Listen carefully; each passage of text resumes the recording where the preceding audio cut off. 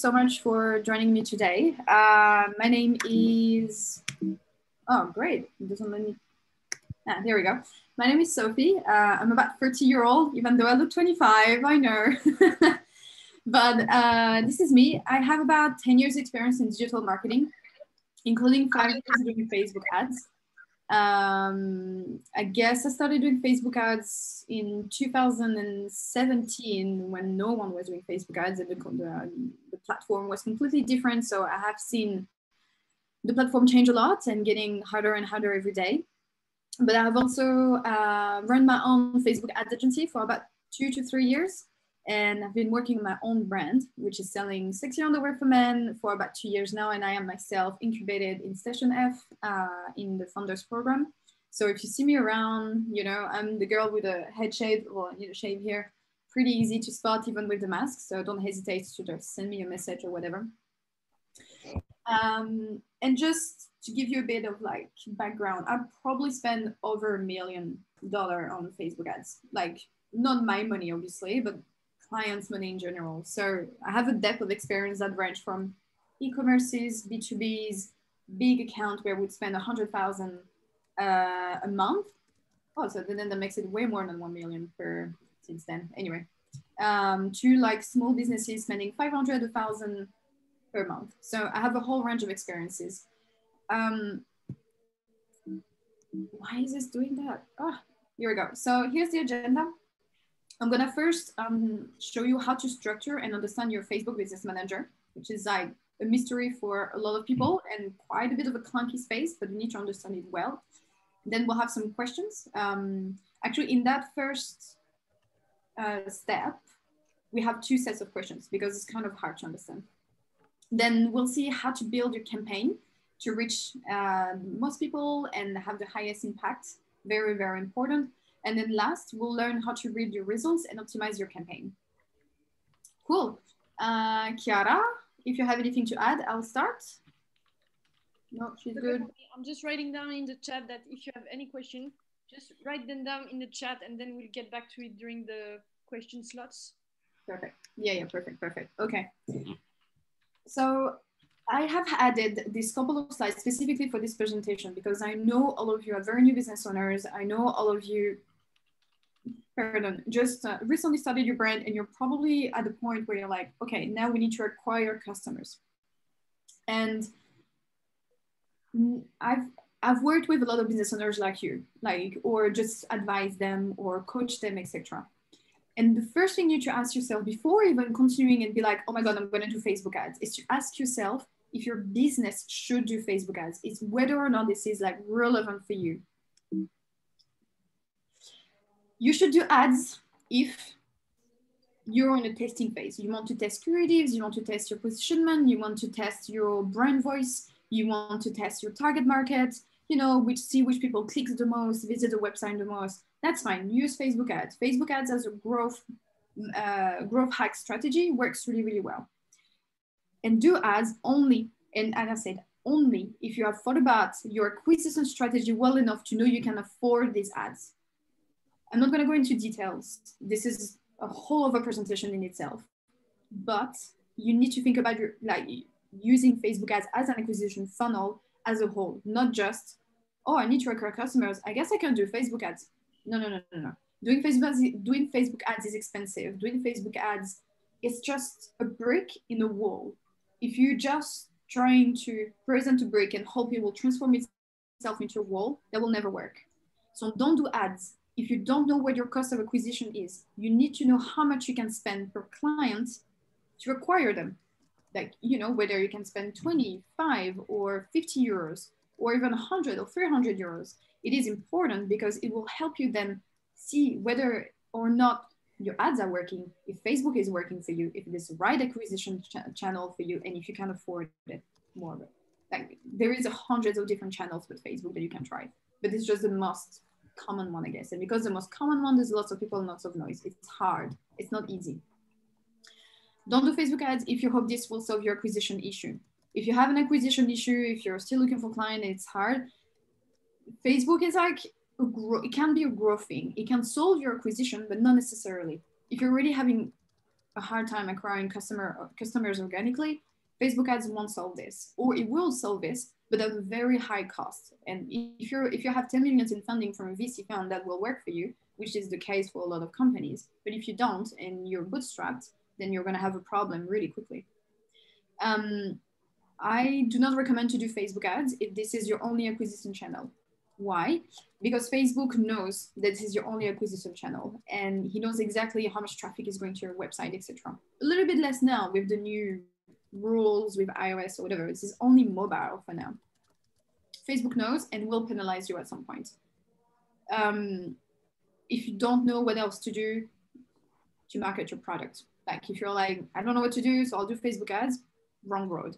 You do only Facebook ads if you know your market is there, if you know you can afford it, if you know this makes sense in your acquisition strategy over the long term or short term of your business. This is a plan, not a strategy, not just like, you know, like bouée à la mer. Like it's not like, I don't know how to say this in English. Fuck, usually this is the opposite, but anyway, it's not like a safe plan for you. So now that we made things right, let's go on to doing Facebook ads. So as I said first, understanding and structuring your Facebook Business Manager is probably the most important thing. I cannot recount the amount of business owners that actually have one page there, one business account there, one pixel here, one pixel here. You need this. It's like, you know, it's like working and living in an untidy house. If your house is completely a mess with like, you know, leftover food on your desk and this and that, like I personally cannot work well. It's the same thing with the business manager. It needs to be really well organized. You need to know where things are, what is working, etc. And this, okay, so we started this, fine. My slides are a little bit all over the place. Anyway, it's fine.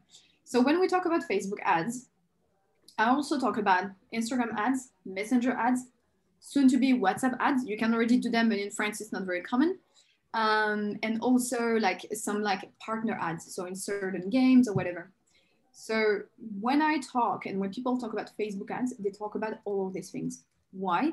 Because the business manager helps you to actually manage ads on all of these platforms. Don't worry, you'll be able to choose every time you do like an ad on Facebook where you want this ad to be published, whether you want it to be published on stories, where on Instagram, whether you want to publish only on stories on Facebook, on Instagram, only on Messenger, only on WhatsApp, not a problem. But like people always ask me, is like, yeah, you do Facebook ads, but you do Instagram ads? Like same thing. Like the same platform manages all of these advertising placements. Now we go to the business manager. This is the business manager. I highly encourage you to connect here, to go to business.facebook.com, either log in if you already have one, and if you already have one, then this part is not super interesting to you, but still listen, or you can create an account here. Creating an account will, so let's step back a little bit. Your business Facebook manager is linked to your personal Facebook. There's no other way. Do not create a new, like I see a lot of people and companies or whatever that don't want their employees or, you know, don't want to mix things up, that create like a fake or a new Facebook profile and then use that to connect to their business manager. Do not do that because Facebook will know and will consider you as being like a fake account, and therefore you'll have a higher chance of your account to be blocked. You know how, like, you know, to connect to your bank and to do a whole bunch of things, you need to authentify yourself. You need to authentify and specify that you are the right person. The right person to enter your bank account, the right person to enter whatever it is that you need to connect to. Facebook, in order to make sure that, you know, you're not like a spam or scam, or you're not like any sorts of like, I don't know, like scammer or fake or robot, will actually take your personal Facebook account as a liability to then say that this Facebook business account is a real one, not a scam one, or not like a bot one, etc. So it's really important that you connect with your own Facebook. And if you forgot your Facebook credential because you haven't connected for a while, get them back. Honestly, this is the best way you can do. I cannot count the amount of Facebook business manager that were blocked because the admin of the business manager is a fake account, and Facebook knows that, and Facebook hates that. It needs to say this person is a real person with a real life. And unfortunately, that comes through your Facebook. It's really annoying, I agree, but this is the way they work. And also for those who are really worried to mix things up, you only use your personal Facebook account to authentify yourself into the business manager. When you go into the business manager, you're not connected. You won't see your timeline. You won't see anything like that, actually. So it's pretty good. So when you click on create an account, you will actually have to connect to your Facebook account, to your personal Facebook account, and then give more details about your company, etc. Be as truthful as you can. Do not try to fake it. Do not try to do fake anything, because Facebook will know. And then once it comes to verify your account, you'll have a problem and you'll be blocked. If there's one thing that all Facebook marketers knows about, is having your account locked. Having your account blocked happens very often, all the time, for everything and nothing. Their algorithm is super, super, super sensitive, because of, I guess, so many people, so many things to manage, and so many scandals, like Cambridge Analytica, for those who know what that is, or whatever, around Facebook, that they have to be like this. And also because they've been really, really bad at creating like a thing that is current and easy. Like Google doesn't have this issue, for example, or not as much, but this is Facebook. Understanding the structure of a business manager. So when you're in front of your business manager, think of the business manager as a house. It is a house with a foundation, with the walls that like encompasses all of the tools that you will need to use or do Facebook ads, and then more. They have like a whole bunch of stuff that you may or may not use. But the business manager is like one business manager. You can have access to many business managers. I have access to like, I don't know, 30, 20 or whatever. You'll see there is like a screenshot, but a business manager per brand. So for example, if Creative Valley one day decided to do Facebook ads, then you'd have like a business manager called Creative Valley. And in this business manager, you would have the Facebook page, the Instagram, the ad account, everything connected. So there's a whole bunch of stuff that needs to be connected to do ads. You know, you don't necessarily need everything, but Facebook page, Instagram account, ads account, your pixels, I'll get back to it, your catalogs. You can connect your catalogs if you're like in e-commerce selling clothing or whatever, WhatsApp, etc., etc. There's lots of stuff. I think this is like the majority of what you will need to look in. And then the business manager, once you connect all of these or create from it, all of these little tools, then it helps to bind them and connect them between each other. So you will connect your Facebook page with your Instagram account. You will connect your ad account with your Facebook page and your Instagram account, etc. So you can run ads, and it works better this way. For those who don't really understand that, don't worry. There's questions after. We'll get on top of it. So this is how it should look like. So this is when I come into my business manager, you will see this. I mean, sometimes you see something different because Facebook is testing constantly new visuals, but usually you kind of look like this. So as you can see, I have one brand, Amazonia, which is here. There is this other brand, Adam Markle, one brand, one business manager. This here is a business manager. Some have pictures, some have not, but this is how it works. I said it again, one business manager, one company, except if you're an agency. This is why here you could say like, you can see there's like 21 accounts, etc. But this is how it is. First things first, once you connect, you should find your dashboard, because once you find your dashboard, you find out what's connected to it, what's not connected to it. And this is how you go. So once, you know, you should find this little wheel. This little wheel here appears, you know, here as well. And once you click on anything, you will appear, like you will see kind of like this view, and it's like in this little thing, business settings. You always need to go into business settings so you can see who has access. So you can see here that I gave access to one of my business manager to someone else, and myself. Myself is an admin. Here you can see it. You can remove or add them. Sorry, this screenshot is in French, but you get the idea. You can also have partners. So if you're working with an agency, you give them partners access.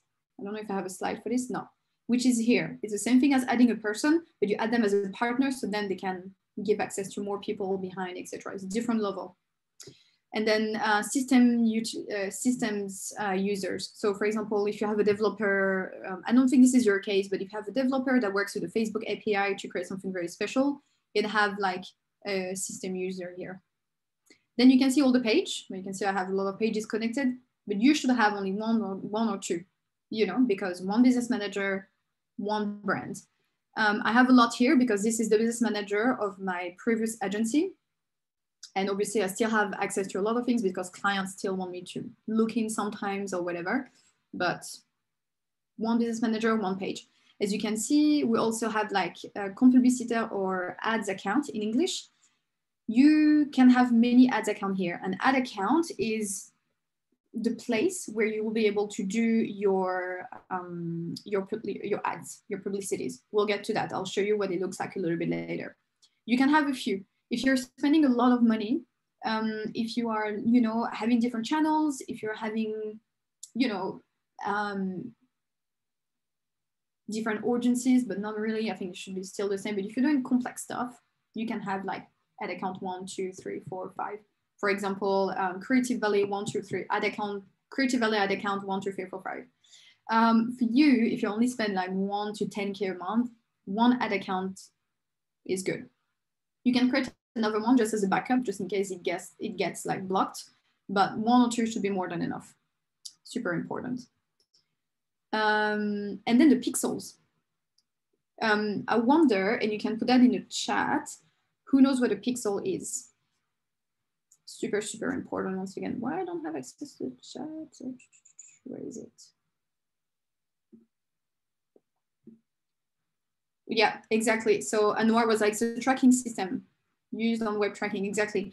So the pixel is a little piece of code that people insert on their website so that Facebook can know exactly what they do once they leave Facebook. So for example, once again, if Creative Valley was doing Facebook ads, the ads is on Facebook, the person clicks, arrived on Creative Valley's website, and then the pixel helps track everything that this person is doing on the website. That person has clicked here, that person has clicked here, that person has converted into a customer, or in case of, because there's lots of e-commerces and brands and here, that person has added to carts, that person has viewed a certain product, etc. It's really, really important that you know what a pixel is doing, how and why, because this is the most important element into running an ad. If you don't have a pixel, you're running blind. It's pretty much like driving blind at night without your headlights. You don't know where you're doing. You don't know where you're going. You don't know what's happening around you. Having a pixel puts like flashlights, lights everywhere, you know, like it's almost daylight. You can actually, you know, advance, like drive safely. Yeah, the question with a little asterisk though, and I'll get to it. But before, do you have any questions on the business manager in general? I'll just wait for a few minutes to see if there are questions. About what you think is an acceptable cost of acquisition. An acceptable cost of acquisition is an acceptable cost for your business that makes sense. So I'm just gonna take my own brand to give you an idea. My own brand is selling sexy underwear for men. It's about, and this is my own strategy. It really depends on your strategy, the money that you have, that you're willing to spend, the velocity, ta trésorerie, so your cash flow, etc. I'm selling my underwear $50 and like a piece of underwear, and I know that I have, let's say, you know, this is hypothetical, but let's say I have 50, to make it easy for the math. Let's say I make a 50% profit on it, all costs included. So the cost of running the business and the cost of production, let's just say. And I know for a fact that about 20% of my customers come back to buy a second product within the year of them purchasing their first one, which means that my long-term value, I should do a slide about this, but anyway, my long-term value, so the value of a customer, so the amount of money he will spend on his lifetime. And for me, because I'm a young company with a limited cash flow, my lifetime value is only over a year. Then over a year, that person will spend on average 80 euros. Okay, let's just say. So your cost of acquisition, my cost of acquisition can be up to a certain point. I cannot spend 80 euros for the acquisition because otherwise I'm not making any money per client.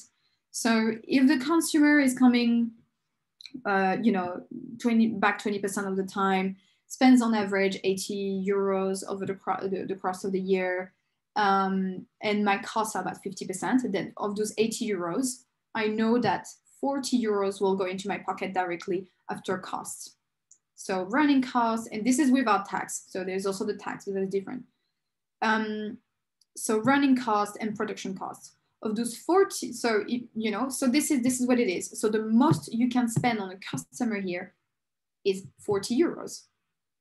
I hope this makes sense. So this is something you need to calculate based on your business and based on your strategy and the cash flow that you have.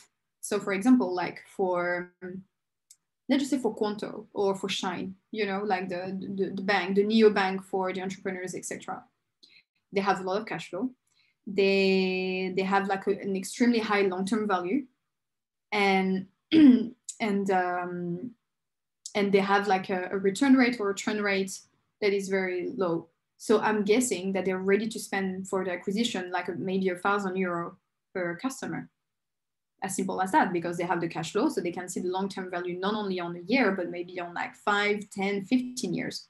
Like Nike can understand his long-term value as like maybe 10 years, because it knows that you will come back and do a whole bunch of it differently. So this is how you think about it. But if you have more questions about this, there's lots of like tools online, etc., where you can help calculate this, but very important. Cool. I guess there's no more questions. I'll keep going. I have a question. Yeah, go ahead. Earlier we said that we can run Facebook ads in order to test our clientele, etc., etc. Yeah. So my question. So if I don't have these estimates for now, so is it always interesting to run Facebook ads? And what about running little campaigns? So to test in some kind of incognito mode, So don't spend a lot of money, just spend a little in order to test whether to test our personas, to test our target market, etc. Absolutely. And I highly encourage you to do this as well, because it's a great way of doing it. You can just spend like, €5. You give yourself a budget of like 50 or 100 euros just to test like, different visuals, different kind of brands and different audiences. So that this kind of audience seems to be at least the most interested in your product. So use Facebook ads to market, like to test your market. That's fine. But what I'm saying is like, don't just say, okay, no, I have a whole bunch of stock, like pullovers and underwear and whatever to sell. And now I'm going to do Facebook ads and sell them, because that won't work. I'm going to tell you a thing, guys and women. I'm a Facebook ad specialist. This is the thing that I do best as a skill, and I do not do Facebook ads for my business. I do a little bit like for Christmas and for Valentine's Day, but on a day-to-day basis, Facebook and Instagram ads is not my main channel of acquisition, because it doesn't make sense for my business right now. As simple as that. Okay. But cool. I did use it to test a whole bunch of stuff. Cool. Thanks. Make sure you have installed your Pixel. This is how you test it. You go into your data sources. Inside your data sources, you will have your Pixel here. Here is the data, so you can check, that the page view, the view content, etc. is working. You can do diagnosis. So, you'll be able to test each of the events. I'm not going to go into it. Facebook, leads you very easily towards this, but always test your Pixel before starting a campaign to make sure it's well installed on your website, etc. Otherwise, you'll have a problem. This is what the Pixel look like, and this is how you can troubleshoot some issues. There is this little thing that you can install on your browser called the Facebook Pixel Helper, so a little Chrome extension. I don't know, there's probably other extension for other browser, but this is the best one that I know. It will pretty much tell you what has the pixel tracked so far. So you can see that I went and looked for the Stan Smith shoes, and that, you know, like I view the page and then I view the content, and then I added to cart because I added to cart one pair of shoe, etc. And like it also track like other little things here. So you can check whether your pixel is tracking.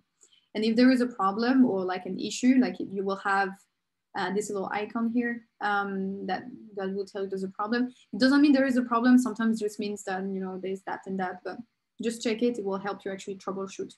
And the thing is, like, it also tells you the pixel ID, because every pixel has an ID. Oh, yeah, here it's written, but here we go.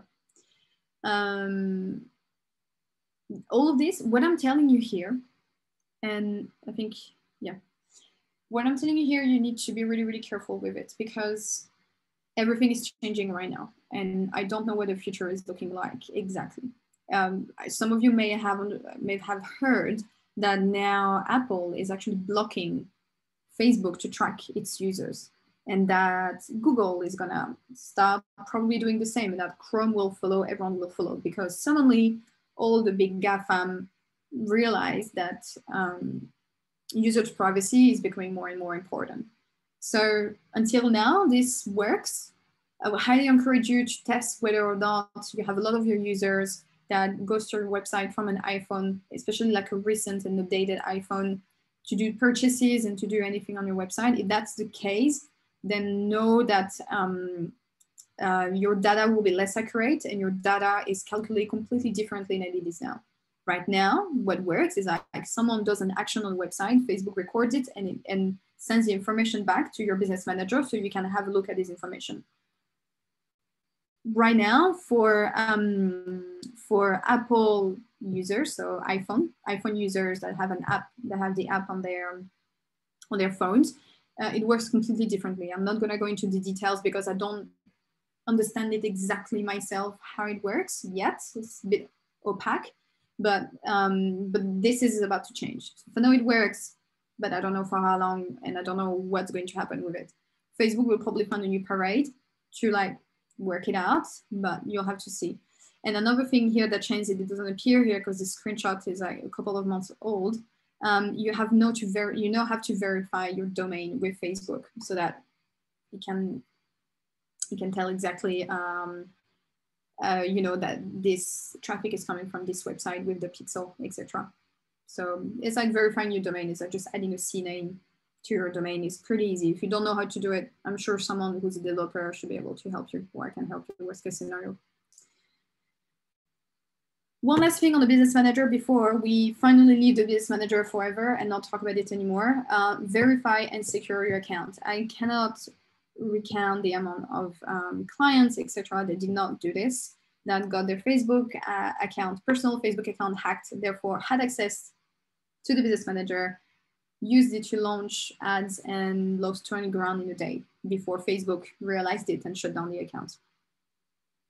Activate the two-factor authorization, the two-factor verification, or the two-step authentication on Facebook and on your business manager, and verify it. So, you know, like if you're verified, you have a little green button here that says verified. This one is not verified, you know my address now, whatever. But like the one for my brands and my clients are always verified. Well, this one is now, but anyway. So don't forget to do that. Super, super important.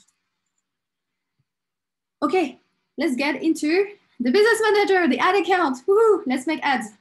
Ads. This is where the magic happens. There's an H.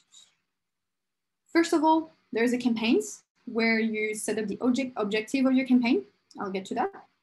Second of all, there are the ad sets where you test your audiences and your placements. And the third, there are the ads. So where you test your visual and your copy. And you can see it when you open like the ad account. So we are in the ad account here. You have, so like the tab for campaigns, a tab for ad sets, and a tab for ads. So just so you're clear, when you create a campaign, each campaign can have multiple ad sets, so multiple audiences and placement. And those ad sets are connected to one or multiple ads. So it's not like, you know, it just helps you to navigate through a different point of view, but one campaign can contain one or multiple audiences and placements that themselves can contain multiple or just one visual and copy, so one ad, okay? So this is like, think about it as like a tree. So you got the trunk, which is the campaign where you set the objective, then you've got the audiences, and then you've got all the ads that you're testing. Campaign's objective. So what I mean by objective is like, oh, this isn't, there's one sentence in French here. Oh my God, this is how my brain works, you know, there's like a speaking English, there's one sentence in French. Anyway, I'll translate that for you guys. So the campaign objectives, there are three main ones, what we call awareness, consideration, and conversion. So for those who are familiar to like funnel conversion, this is exactly like it. This is the same thing. So this is where you can tell Facebook that you want your campaign and the people that you're targeting with your ads and your publicities to either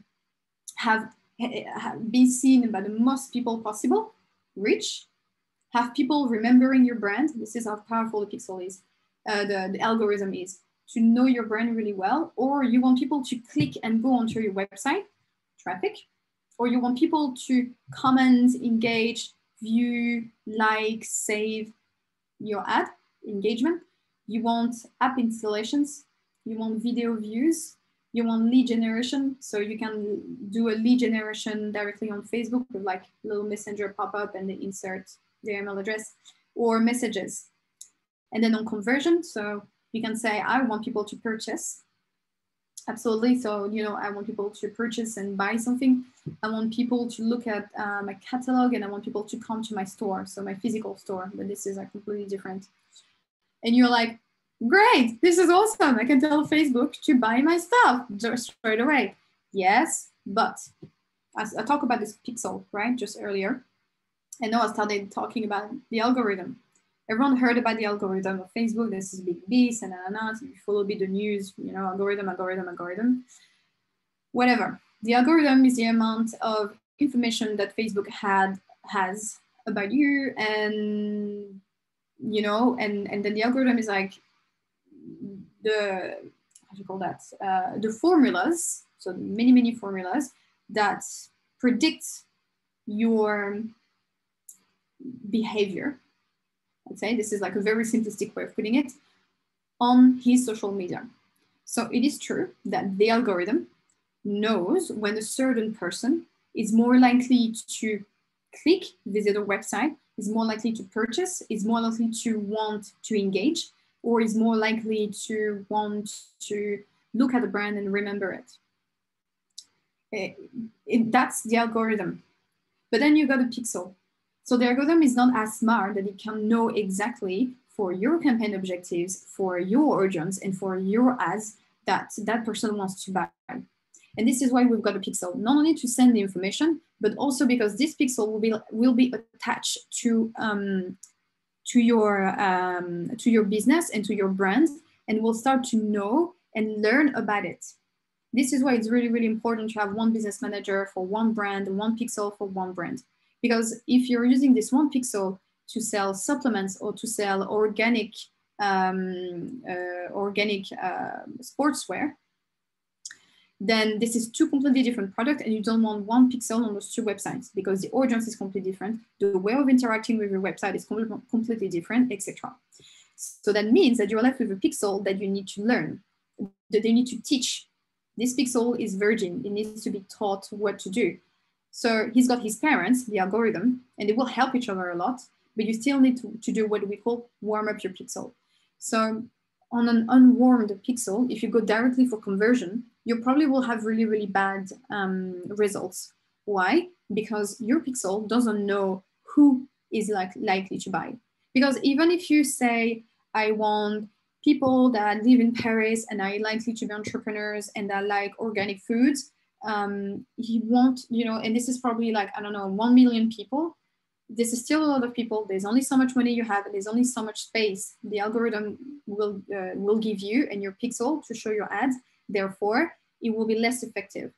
So this is why you probably need to start with a traffic or engagement campaign. So you can teach your pixel who you are, what is your brand about, what type of people interact with it, etc. So you need like a warmer phase. I usually say you need about 10,000 events. So remember the events here. 10,000 events, page view content all together until your pixel is more or less warm, more or less. But you know, that could be wrong. You know, like this is the thing with Facebook. If you really want to try conversion, oh yeah, sorry. And if you want to warm up a pixel, maybe at first don't go for purchase, but you can optimize for add to cart. So ajouter au panier. Or you can optimize for view content. Donc view content like here, you know, view content. So I just saw the page, I just saw the product, I didn't add to cart or anything, but I viewed the content. So that's one of the things. And you will learn how your pixel works. You will learn how your ad account works, etc. Each ad account, each pixel, each business is different, and the pixel has been trained differently and has different information to it. So it's important that you know, do your due diligence and understand where you're at, where your pixel is at, and what you can do. And also, it's very, very important to install your pixel as soon as you've got a website, because then it can get data. Because because like the pixel doesn't only track the traffic coming from Facebook, but it tracks any traffic. So the traffic from Google, the traffic from your SEO, so like search, the traffic from anything. So any purchase, any add to cart, any engagement on your website, the pixel will record. And then once you're ready to launch Facebook ads, you already have this data in. So it's already warmed up, because whether or not you do Facebook ads, these events will be reported by Facebook. Okay. Cool.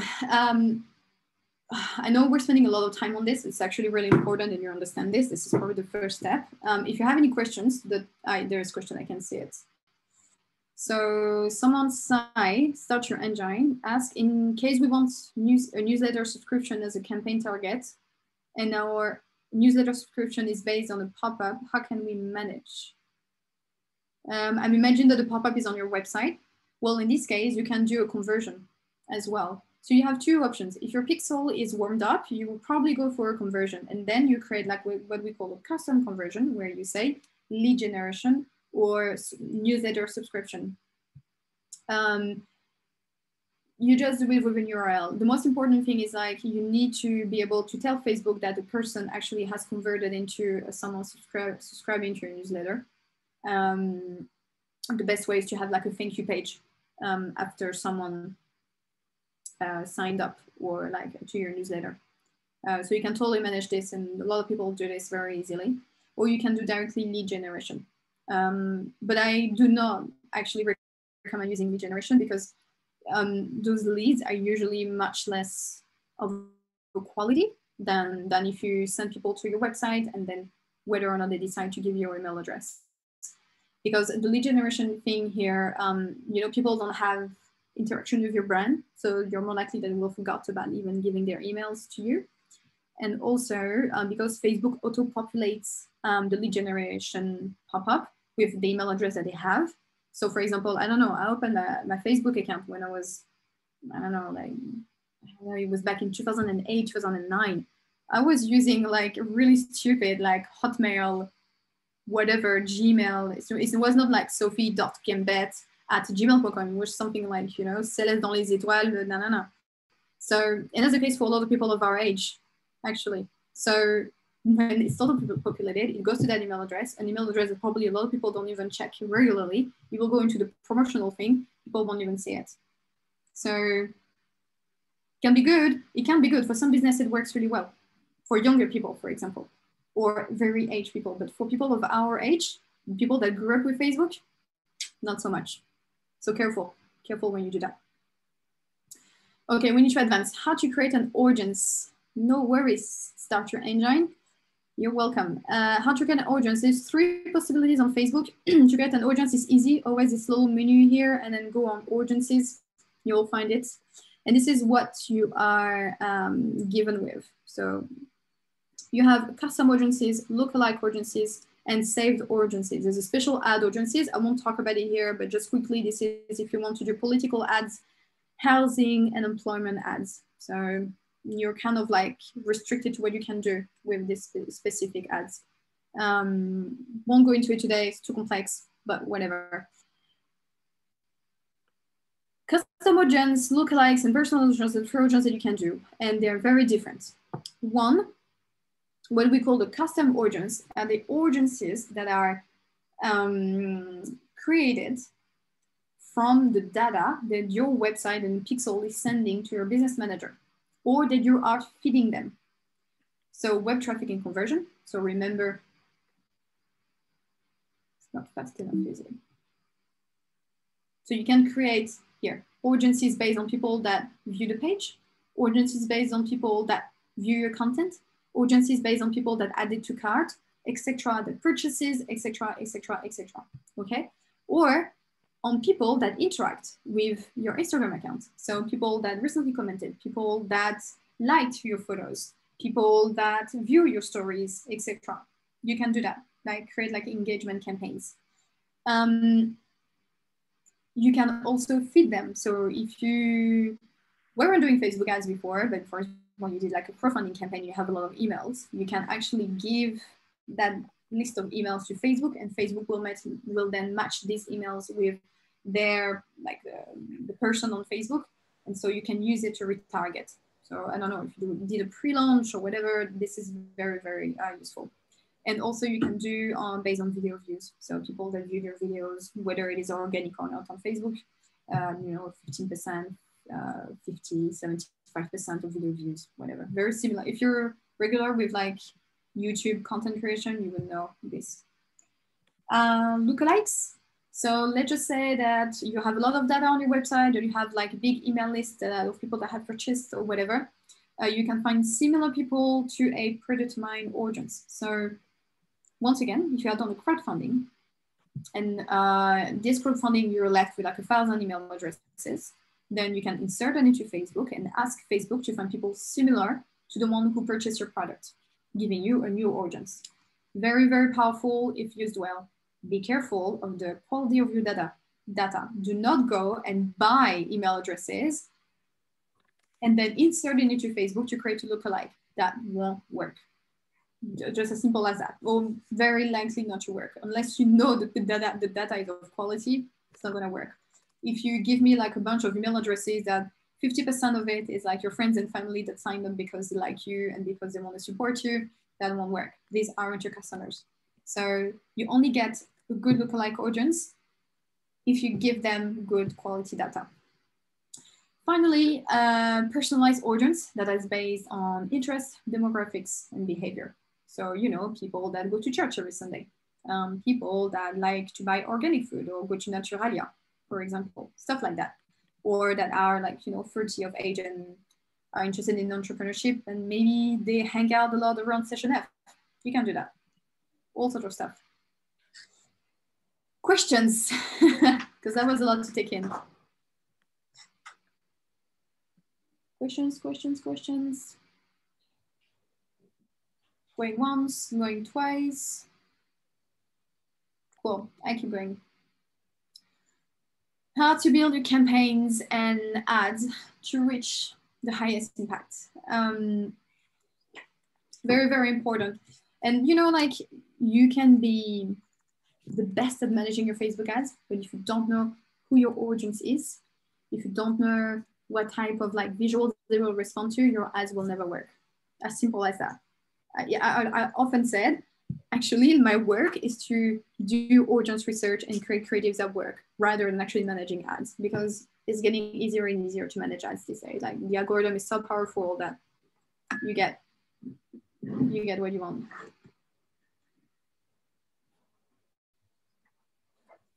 Sorry, just 1 second. There we go. So the first question to ask yourself, okay, there's a question I didn't see. So Start Your Engine asks, for the lookalikes, prefer 1% or extend? Really, really, really depends on your products, the size of your audience, the quality of the data that you're giving it, and the number of people that Facebook is giving you. Nowadays, I go straight for 3% because the Facebook algorithm is like really good with that, and we need to give it a little bit more space because of the iOS changes. A year ago, I would swear by 1%. So test, and see which one works the best. Like there's no one straight answer. Okay, who and why is your, like, who is your audience and why they're buying?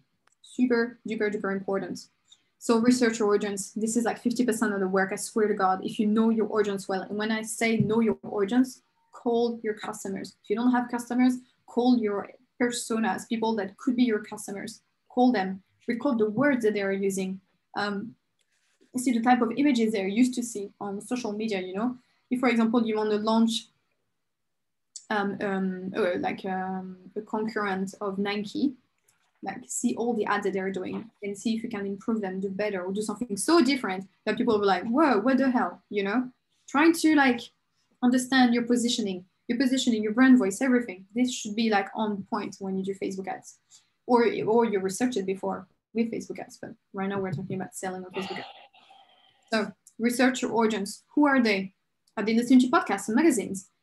Which influencers are they looking for? What's their age? What's their location? How much they're earning? How and why they use your product? That will help you not only to create your audience into Facebook, but that will also help you to create the perfect visuals and the perfect copy that will make them click or convert. Super, super, super important. Then when you're serving them an ad, where are you at in your process? Do you want them to buy? Do you want them to like click on your site and visit it? Or you want them to give them brand awareness? The problem with Facebook is that the algorithm is so smart, then it's like, it gives you exactly what you want. And this is becoming a problem because like a few years ago, you could say, oh, I want as much traffic as I want on my website. And then you could be sure that this part of this traffic could be potentially like converting audience that would buy your product. It's less and less the case right now, which is interesting because Facebook is so good at determining when people is good or wants to click. Then when you put a traffic objective, you're much less likely to see people convert because people are literally just here to click, browse, leave. You know, they're for example, this is when they're bored, I'm guessing. I don't know, like they're in the subway and they're trying to pass time. This is not when they buy you. I don't know. I don't buy when I'm in a subway or in a metro or whatever. Like I just don't. It's weird. I do it at home, you know, when I'm in like a purchase or buying. So careful. And also think about the user experience. Facebook will penalize you for this if you don't think about this thing. Is your site mobile friendly? Is your site fast? You know, it will load really fast. If you have, you know, if it's more than 3 seconds, you lost it. Like people have clicked and Facebook, they're like, well, I give you clicks, no problem. And you'll lose everything. Facebook will penalize you if your user experience is bad, if your site doesn't load fast, if people don't stay more than 3 seconds on your website as well, because this is bad experience for them. Remember that the primary objective of Facebook is to keep people on their platforms.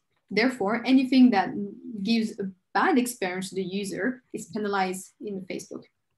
And I should add here that when you do an ad on Facebook, you're actually entering a bid. It's like going to the auction and be like, I'm putting 50 euros on this audience. Because you can imagine how many like business owners like you are trying to do ads. I'm guessing there's probably, I don't know, 10 or 20 organic leggings trying to sell on Facebook here. And it's not to say that your business is not right. I think you're right and think there's space for everyone. But what I'm saying is that all of you are preying on the same audience. So how does Facebook to know? Like, it's not like Facebook takes your money and puts your ads up. No. Facebook takes your money, makes a bit of a math and be like, oh, this guy has a better user experience and has a better audience and with better like visuals and stuff. We're going to put him first. And if you have a bad user experience, like a website is slow, doesn't load, it's really hard to use, your visuals are crap, and your audience is like, doesn't respond to this type of ads, then Facebook will put you last because it wants people to stay on the platform as much as possible. So you need to be really careful. This is really, really important. 50% of the work. I'm not even kidding. A few tips on creating an audience. I should have put it a little bit earlier, I guess. Don't forget to exclude people. So if you're looking for people that are celibate, you know, like in their 20s or whatever, exclude people that are in a relationship, just so, you know, you don't lose money or whatever. And as I said, the more you know about your audience, the more you can put. So type of podcast, type of newsletter, type of website. If they read Le Monde or they read Le Figaro, if they read Slate or they read Atlantico, I don't know. All of these things, you need to know this. You actually need to know this so you can like insert it really well. And also check your audience overlap. You know, especially if you're targeting people that are living in Paris that are 30 years old and buy organic stuff.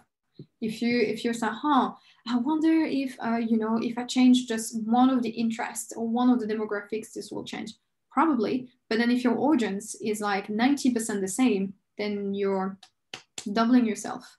You're spending twice the same amount of money. So be careful. Check the audience overlap in your audience. Like the 3 little dots, show audience overlap. Easy. Few tips when you create your audience. Think geolocalization. People are like, all our friends, maybe they're more like in Paris or Lyon. You don't know. Test that. Exclusions, I said about it. Check your audience overlap. We talked about it. Keep your audience large at first, more or less large. The algorithm knows better than you. Always test a few different audiences, a Mendeley, a custom, a saved, etc. So you give like the algorithm a whole bunch of like different avenues to test, because what's happening is like when you give Facebook an audience, it does not go out and just randomly choose people. Within the audience that you create, Facebook will create what they call pockets of audiences, and it will start this one and then another one and then another one. So if you have like different audiences you're testing, is better. And if they have a little bit of an overlap, no more than 50%, then it's fine. You can exclude them anyway when you create your audiences, you know. If you're like, when you create your ad, you say, I want audience A, but excluding audience B, you can totally do that. Copy, you know your audience, you know who they are, you could find them on Facebook, everything is fine. And now you're like, okay, I need to write the content, the written content, and copy is everything. Why it is everything? Because you have literally 1 or 2 seconds to persuade someone to even have a look at your ad on Facebook. Scrolling, all of us, we're scrolling constantly, scroll, or think stories, you know, and you know how your attention span is so small. So scroll. Copy is everything. If you know your client well, you will know what they need. You will know what words they're using. You will know how they want to be talked to. You will know what are like the points that really like gets them to read. AIDA model, one of my favorite models to write Facebook ads. There are many different models, like copywriting models. This one is one of the best for Facebook, I find. But then again, test different things. Really good ad copy. You know, like here you can see more, but usually you can only see like those the two first sentences. So this is the most important, and this is a really interesting ad because it talks to my guts. I don't have kids, but I can imagine that if I have kids and they're screaming in my house every day, this will take my guts. You know, I would see my house used to be ugly. There were family-wide arguments every day. And I'm like, oh my God, this is me.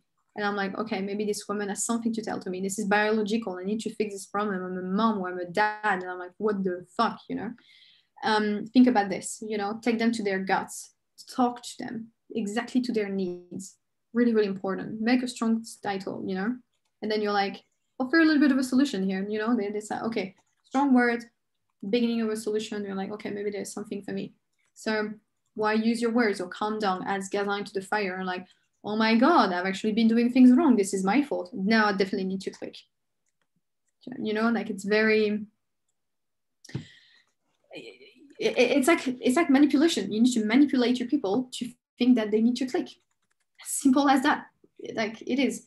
And you can add a caption, but it works only on Facebook and on desktop. So see what happens. To write Facebook ads, people are like, oh my God, the shorter the better. People don't have a long attention span. No. Wrong.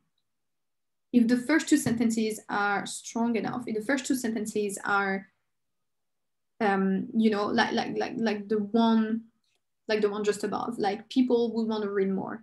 Don't forget that your ads is actually here to serve and to help putting your potential customers into the frame of mind that they might need to buy your product. Don't hesitate to test long copy against short copy. Super, super important, because this is how you invite someone into your world. This is your only occasion, you know, and sometimes short copy works better. Totally. But test both. And if you're running out of ideas, you know, there is what we call the Facebook ads library. Type Facebook ads library on Google, you'll find it straight away, and you can literally spy on everyone that is doing ads. When I was doing this presentation during the elections with Trump or whatever, I was like, go and check the ads that Trump was doing. Actually, you can still see them, I think. Very, very, very interesting. And you can see anything, all of the concurrents. You can check whether they're doing ads or not. Super, super interesting. A few rules. No sexual reference of content. You know, there is this brand, Station F, that they are in my guild. They sell tights, you know, des collants for women. And they were banned by Facebook. And I was like, of course, you know, this picture is like, it showed like women just wearing like the collants a little bit transparent, and you can see their ass, and Facebook hates that. And so they block them. So be careful. Like, for example, if you have like a legging company, if you're selling clothing, no sexual reference of content, the least nudity possible. No false claim, no MLM, no bit.ly or URL shorteners. This is a new one. They always hated it, but recently they block account because of it. I've noticed that, so careful. Little to no personal attribution, so reduce the use of you. They hate that. No political ads, you're not allowed to. If everything sounds remotely political, and I'm sure there is a lot of like organic brands here trying to do something right, but for example, do not put in your ads, the environment is a problem and everyone should take care of it. This is the solution that we propose. Your ad will get banned straight away because it is a political statement. So careful. Avoid using celebs names, you know, Facebook will block you as well. And if you're running ads about housing, employment, social issues, politics, you'll need specific approval from Facebook. Won't go into this today, but if you need help, I'm here. But pretty much you'll need to verify who you are and a whole bunch of stuff. So that's it. Questions before I go on to the how to build strong visuals? I'm just gonna wait a bit. I'm gonna drink some water. I have only half an hour left. It's gonna be interesting, but. Do not hesitate to speak up if you have a question. All good. Thank you, Elliot. Perfect. Anyway, there's more like question time. So you'll talk about the retargeting specifics. Am I talking about retargeting? Maybe not in this presentation. I think here it's just about like getting your ads right. But if you want to talk about retargeting specific, I think this is already a little bit more advanced. But retargeting, of course, you should retarget like, you know, with your audience. Here you can create retargeting audiences. As simple as that. Like people that visited your website 30 days ago, retarget them with like a different, it's the same thing as doing an ad, except that you're retargeting people that went to your website. But I don't talk much about this here. Okay, strong visuals. Don't hesitate to use high contrast. Obviously don't use that, but you can see that your eyes is attracted straight away to the man with the high contrast here. Why? Because this is a biologic thing. It's not because this guy is like, I don't know, for me it doesn't look hot, but some people might be like, oh my God, muscles. Anyway, think about it from a biological point of view. You are like, you know, primitive humans or whatever, Homo erectus, something like that. You're in a savanna. And your only means to survive is to prevent things to happen to you. And to prevent things to happen to you is to always be on alert. To always be on alert, you know, and so you're always on alert, you know, you look, you walk, you know, there's always part of your brain that is checking your surroundings. And which means that our brain actually developed like what we call like a processing, you know. And if you see like, I don't know, you know, if you're seeing images that you're used to see, then your brain will process them really quickly, like something that's stern or whatever, and be like, oh, that's fine, you know, no threats here.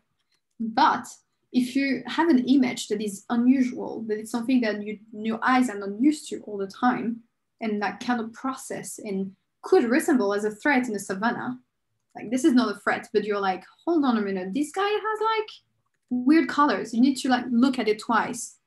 to process it, because you don't understand it just from one, like just from one eye or whatever. So this is why strong colors, you know, like here it's weird, you know, I'm like, what? These shoes, Nike? You need to look at it twice. Here there's lots of different colors and things that seem to be moving. I need to process it a bit. So this is why. Don't hesitate to have a look. Like unexpected shapes as well. Like here, you know, like this thing seems to be coming out. I feel like there's something coming up to me. So check it. Like what I used to do is actually create, like if I have, like a lot of my clients got static images because they don't have the budget to actually create like long videos and like crazy stuff, and it takes time and energy and knowledge. So we just take like images like this and add like a little GIF in it. So if you use Canva and you put like a little thing that is moving on the side or whatever, like I used to put a star that's shining that creates a video of like 5 seconds. And you put it in here and that attracts the eye. The image is static, but there's something moving in it. So I need to like, oh my God, what's going on? Just like draw attention. Always test multiple creatives, always test at least one video, one carousel, one image, etc. Why? Because different audiences react to different visuals at different times of the day, at different, you know, moments of their lives. And also to avoid what we call ad redundancy. There's nothing worse than when you see an ad being served to you over and over and over again. You fucking hate it. You're like, God damn it, stop. You know, same thing. Velocity is important. And also because different audiences will react different to multiple formats. You know, I've seen video works better in one audience and then images works better in another. You never know. Yeah, Camille? You say something? No, cool.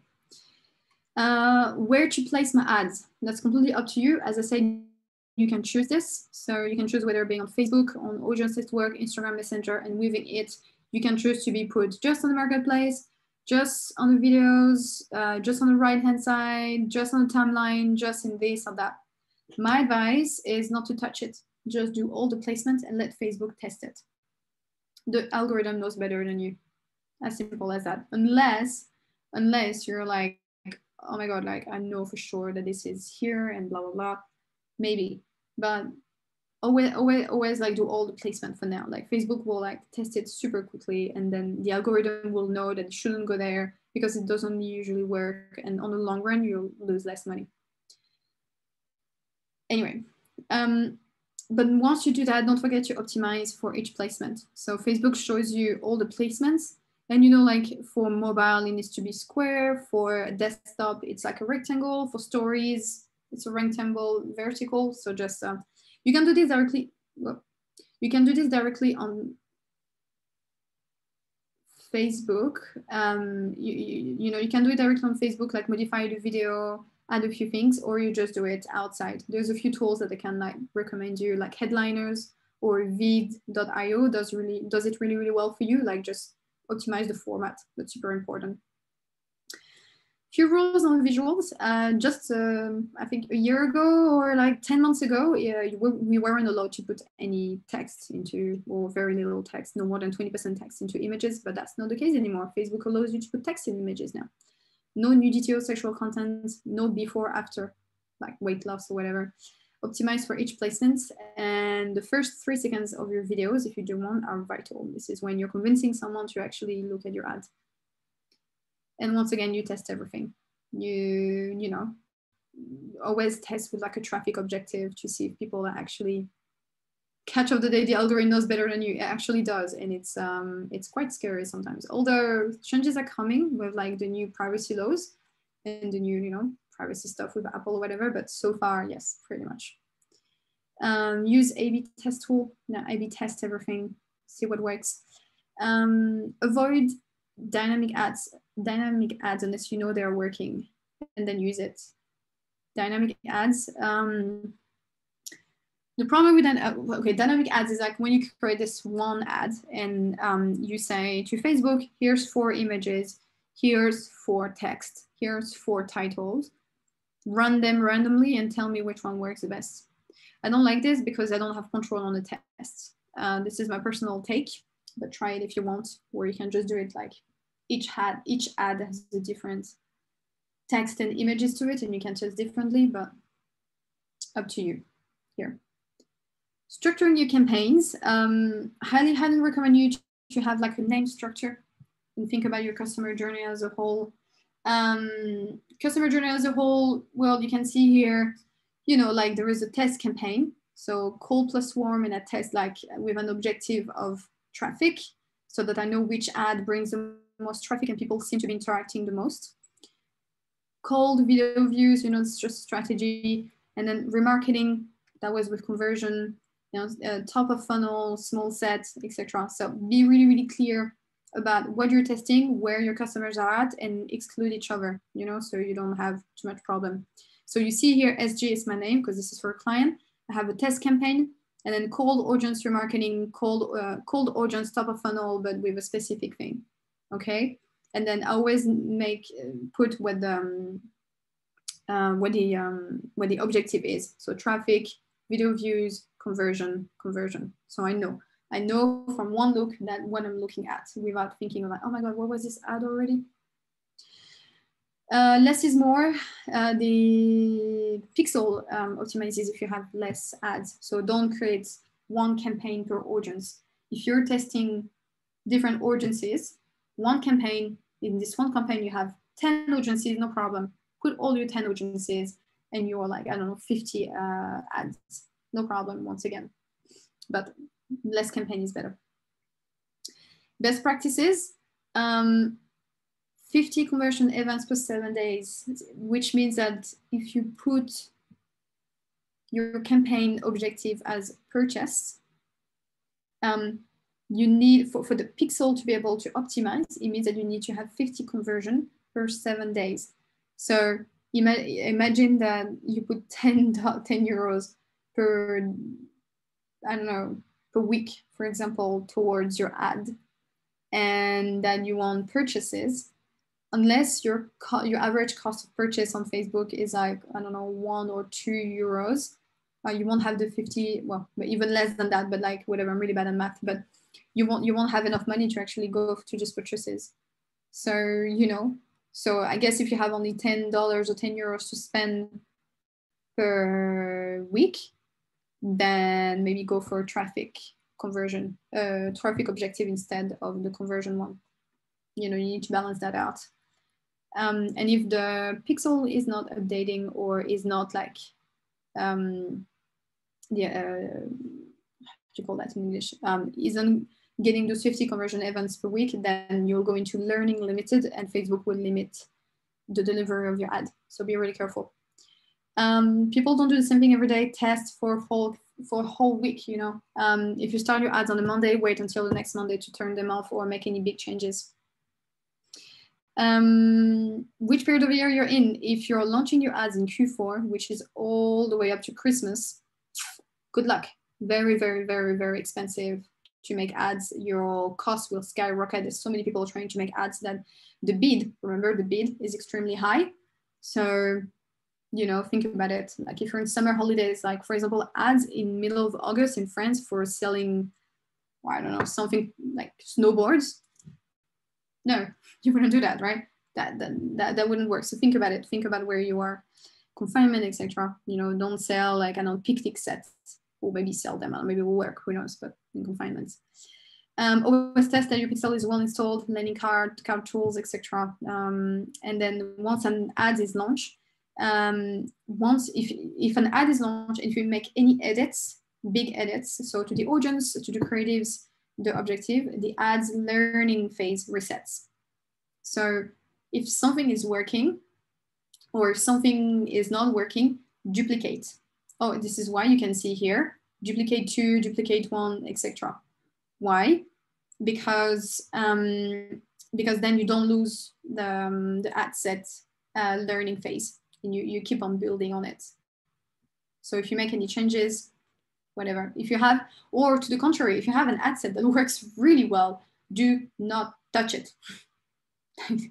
First rule of Facebook Ads Manager: if an ad works, you don't know why, but like you want to test different things or whatever, do not touch it. Duplicate it, do something on the side or whatever, but do not touch it because it works. It will stop working at some point, but if it works, don't touch it. Questions? All good? Cool. I'm gonna take some water. How do you structure your budget? Really depending on the client, the type of product that I have, and the traffic side or whatever, I guess I always reserve about 10% to this budget to testing new creatives, testing new audiences, testing new things. So if I have $1,000, then $100 per month, talking per month here, will be reserved to testing. I guess half of what's left, so let's just say 1,100, we have 900 left, so I'd say like half of that would be for prospecting, even more, like I guess 15 and 60% for prospecting, and then some retargeting as well, and then I would do some like what I call like side things, so to keep people in your mind. So for example, a video view campaign, like maybe 10% of that, just to like keep in people's mind, or like a brand awareness or whatever. Really depends, and the rest on retargeting, depending once again on like how big your budget is. Any advice for high price product ads starting on 200 euros? Antoine, it really depends the type of product that it is. But know that like the higher price tag it is, the more convincing you would have to do with your audience. And it's not like gonna be like a quick ROAS or a quick sell. So think more about in funnels, longer funnels, than just like get them to buy straight away, because they won't. Usually, depending what it is. If it's like a coat, like pieces of clothing is 200 euros, that could work. And then again, this is longer acquisition funnel, so be careful. What's the minimum amount of money spent in web ads to bring people to a crowdfunding page, personal turnover? Really depends, but what I've seen in crowdfundings, people that do their lead acquisition on Facebook, so to gain email addresses to then retarget for crowdfundings, the best I found that I had was about $1, €1 per acquisition of email, like 50 cents, €1, depending if you do only ads or if you do like gamification and other stuff. So 50 cents, €1. And then of these people that you gather, they usually convert anywhere between 1% to 15% on the crowdfunding. So be really careful. I would say less people of higher quality is better than a lot of people of less quality. Think about like the depth of your data rather than the length. Do Pixel work with directing the audience to an app or instead of a website? Well, the Pixel is just a tracking thing. So Robert, I'm sure I understand your question, but I'm guessing is that can you still track people on an app? Depending on the app, depending if you're creating your own app or whatever, you put a pixel in it, and yes, you will be able to track them and see what they do, and then get that data back to the Facebook business to a certain point, but that depends on the app really. Do you recommend large audiences even for a conversion campaign? Yes, absolutely. I mean, it's different now with like the new privacy law changing. Before I would go for really large audiences with like a warmed pixel. But now I would reduce it a little bit more and give the algorithm a little bit less space to experiment than before. So I don't know, like 500,000, 1 million audience size for conversion campaign to start with. What's the minimum amount to spend per week to get good conversion results? That really depends on the price of your product. That really depends on the amount of money that you're ready to spend per customer. Like I know you can see some screenshots here, and like we're having like 33 per purchase and 23 per purchase here. Like, so I don't know. It depends how many purchases you want. Really, it's hard to say.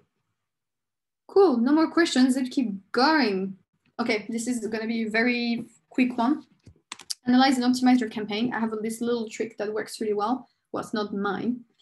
But first of all, you need to be able to read the data well. And you need to create like a really nice analysis table. And you can do that. First, check the breakdown. So check by delivery, by age, gender, business location, country, platform and device placement, whether people seem to be converting more on iPhone than Android, whether people seem to be converting more, you know, like at 8 a.m. rather than 10 p.m. So you can adjust. You can like adjust by a lot of things. Check that. Because especially if you're going for a large conversion plan. So for example, your conversion campaign has 5 million people in it and it's converting, but you want to know who's converting because your age span is from 18 to 65 plus, and then you realize that 30, 40 people seems to people works best, then you know that for the next campaign, you can actually put that in or not, like, you know, but it gives you like data, precious data to optimize and on your visuals and your content, for example. Anwar, can you suggest tools to optimize copy and content? Yes. Headliner, no, what was it called? There's like a tool, I'll find the links for you, but there's a tool like in English only. There's a whole bunch of tools, Ask the Public, which gives you all sorts of like you can find out what people are searching based on a certain topic on Google and whatever, which helps you to then create content for Facebook ads. Could be interesting. Then there is a tool that helps you check if your headline is like clickable and like the clickability of your headline as well. There's a few different tools like that, and you can check Google Trends obviously, yes, but test. To optimize your copy and content, it's really about testing, especially on Facebook. Cool. Review the data. So when you review the data and when you create your ads, on Facebook, I like to see the whole customer journey. When I say the whole customer journey, is like what's happened at each step, you know? So you can take a screenshot of this, and I think the presentation, I'll send it to you after. So don't worry, like don't go like rushing. But the campaign name, the amount that I spent so far, so I know where I am at in the budget, the reach, the amount of people that we reached, the frequency, the amount of time one person seen the ad, the CPM, the cost per 1,000 impression, very, very useful to see if Facebook is penalizing you or not. This is actually a little bit high, but then again, this was Christmas, so The CTR, the click-through rate, so the amount of people that clicked on your ad in general, either to make it bigger so they can read what's written or to click to go on your website or whatever it is. Industry average is 1%, so 8% is actually really good. Also, there's like different click-through rates, so you know, outbound, inbound, open up, whatever. Landing page views, unique landing page views, the cost per landing page views, link clicks, unique link clicks. Why is the link clicks in unique? Is because also per person. So one person might click a few times to your ad. So it's good to know like how many exactly. And the cost of the click. Obviously, like this is a conversion campaign on a cold audience. So the cost per link click is quite high. But if you go like for warm audience, or if you go for like a traffic campaign, your cost per click should be about 10 cents or 50 cents maximum. Content views, add to carts, unique add to carts, checkout initiated, payments info, etc., etc. Because for example, if you see that you have a lot of people like viewing the content, add it to cart, add the payment info, but then the total drop for purchases, then you know there is a problem with your purchases system or flow, whatever. Maybe like the user isn't getting what they want, or there's a problem. So you can troubleshoot that. And you know, for example, if you know you have like a very low CTR, then you know your ad is crap or your audience isn't working. So change that. If you see that, for example, you have a lot of click-through rate, a lot of clicks, but very few landing page views. Like for example, let's imagine you have like 100 clicks to go to your website, so outbound clicks, and then you have only 27 landing page views, then you know there's a problem on your website, that it's not loading or it's loading too slow or whatever. So check that, super important, etc., etc.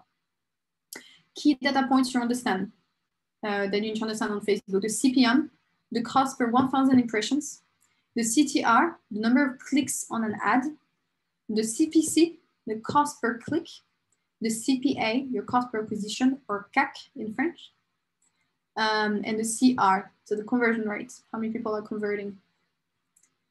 Optimizing your campaign, you always start from the end of the funnel and then you move up. Why? It's because if your campaign is converting, at the price you want, who the hell cares if your CTR is bad, if your CPM is bad, if your cost per click is bad?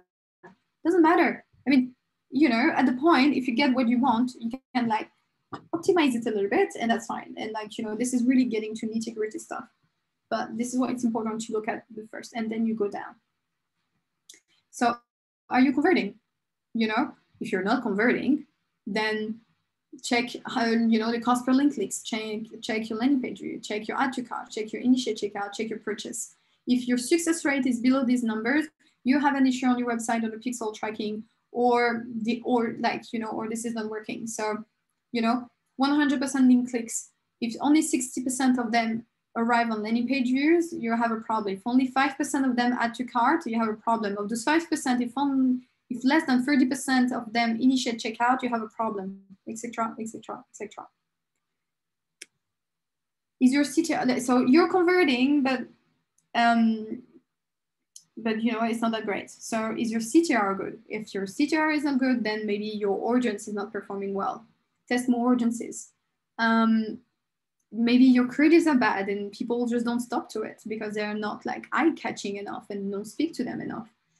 Maybe your frequency is too high as well. Like, your frequency is like the amount of time a person sees your ad. If it's over 5, do something. It's too much. You'll get people angry. Maybe your copy isn't convincing enough. As simple as that. Just change the copy. Or maybe there's an audience and creative mismatch. Could be a lot of different issues, but test all of that. You have problems. You have a good CTR, you're converting, you have a good CTR, still things don't seem right. Maybe your CPM is too high. So if you have a high CPM, maybe your audience is too small and Facebook cannot optimize. The algorithm doesn't have enough space. Maybe your page is under penalty. So then just say that you have a really, really high frequency and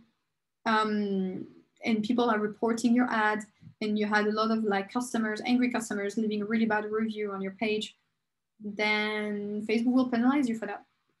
Your account structure is too chaotic and the audience are overlapping, like, then Facebook will penalize for that as well.